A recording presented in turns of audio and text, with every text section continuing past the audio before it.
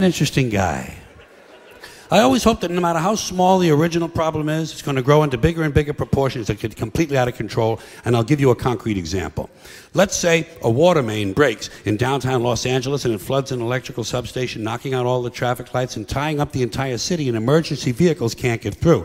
And at the same time, one of those month-long global warming heat waves comes along, but there's no air conditioning, there's no water for sanitation, so cholera, smallpox, and dysentery break out, and thousands of people start dying in the streets. But before they die, parasites eat their brains, and they go completely fucking crazy, and they storm the hospital, but the hospital can't handle all the casualties, so these people rape all the nurses and set the hospital on fire. And the flames drive them even crazier, so they start stabbing social workers and garbage men.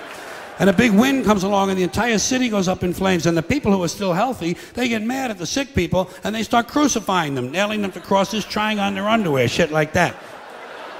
Then everybody smokes crack and PCP, and they march on City Hall where they burn the mayor at the stake, strangle his wife, and take turns sodomizing the statue of Larry Flint. And at this point, it looks like pretty soon things are going to start to get out of control. So everybody panics and tries to leave the city at the same time. And they trample each other to death in the streets by the thousands, and wild dogs eat their corpses. And the wild dogs chase the rest of the people down the highway, and one by one the dogs pick off the old fucks and the slow people because they're in the fast lane where they don't belong. Get the fuck out of the fast lane if you're an old fuck, if you're a slow fuck. Get over on the right. Get over on the right. And the lucky ones, the lucky people who manage to make it all the way outside of town, they discover when they get there that big sparks from the city have lit the suburbs on fire, and the suburbs burn uncontrollably, and thousands of identical homes have identical fires with identical smoke, killing all the identical soccer moms and their identical kids named Jason and Jennifer.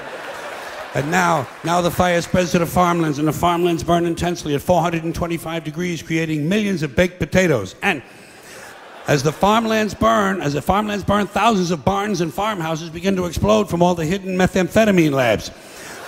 And the meth chemicals run downhill into the rivers and streams where wild animals drink the water and get completely geeked on speed. So bears and wolves, amped up on crank, start roaming the countryside looking for people to eat, even though they're not really hungry. And the fire spreads to the forest, and the forests burn furiously, and hundreds of elves and trolls and fairies come running out of the woods screaming, "Bambi is dead! Bambi is dead!" And he is. Finally, that fucking little cunt, Bambi, is dead. Dead. Now hundreds of regional fires come together into one huge interstate inferno, and all 12 of the western United States are burning out of control, except Utah, where the Mormons don't allow fires. And the fire spreads across the Great Plains, toasting the wheat, cooking the cattle, and producing hamburgers, actually. Then it leaps the Mississippi and races through the South, blowing up stills, interrupting lynchings, and killing millions of inbred people. And then it turns northeast and it heads for Washington, D.C., where George Bush can't decide if it's an emergency or not. He can't decide this. He doesn't know. It's hard. Oh, it's hard work. You know? No. Yeah. He can't decide because Dick Cheney is in prison. So instead, he takes a nap. He puts his empty, fucking brainless head down on the little pillow his mother gave him at Christmas time, and he takes a fucking nap. So the fire moves to Philadelphia, but it's a weekend, and Philadelphia's closed on the weekends. So the fire moves to New York City, and the people in New York tell the fire to go fuck itself. Go fuck yourself. Yeah. And it does. Yeah. And it does. So instead it burns down Long Island and Connecticut, killing all the rich white assholes and completely destroying their evil faggoty golf courses. And while all this is going on, Canada burns to the ground, but nobody notices. And now the entire North American continent is on fire, producing a huge thermal updraft and creating an incendiary cyclonic macro system that forms a hemispheric megastorm, breaking down the molecular structure of the atmosphere and actually changing the laws of nature. Fire and water combine. Burning clouds of flaming rain fall upward. Gamma rays and solar winds ignite the ionosphere, creating huge clouds of ionized plasma. Bolts of lightning 20 million miles long begin shooting out of the North Pole, and the sky fills up with green shit. And then suddenly, the entire fabric of space-time splits in two.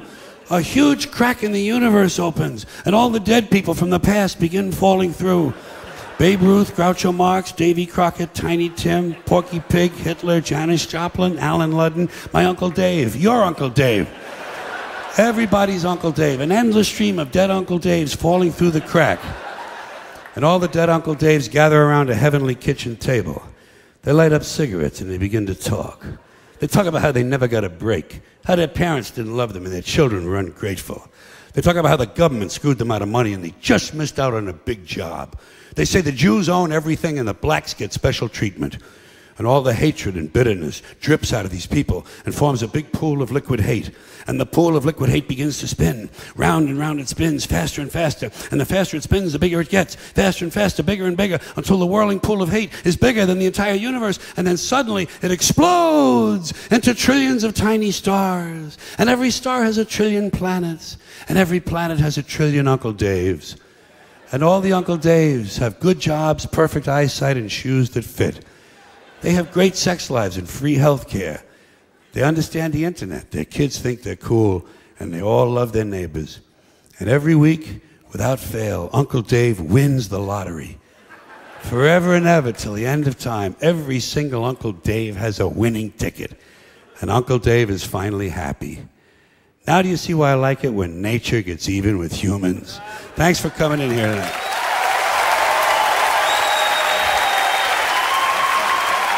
Thank you. See you later.